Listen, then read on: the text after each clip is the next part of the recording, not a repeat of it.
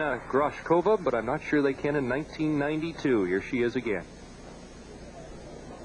Tatiana opened up with an English press handstand. You'll see extreme flexibility from this athlete, and also she'll use the balance beam in ways that other athletes have not even dared to try.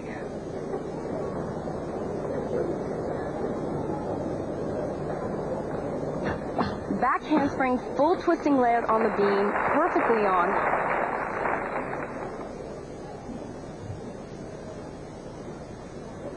A little Spanish influence, and in fact her floor exercise routine is the same type of style. You'll notice a lot of the girls will take similar choreography skills and use them on the balance beam.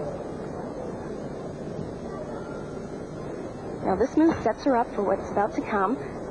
Take a look at this. Back handspring done sideways on the beam to a second back handspring and then a back hip circle, which you would see performed on the uneven bars.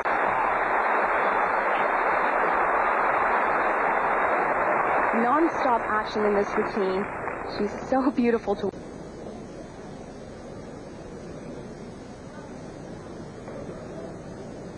And if that wasn't enough, take a look at this dismount, two back handsprings to a full twisting double back stomach, the same as Groshkova.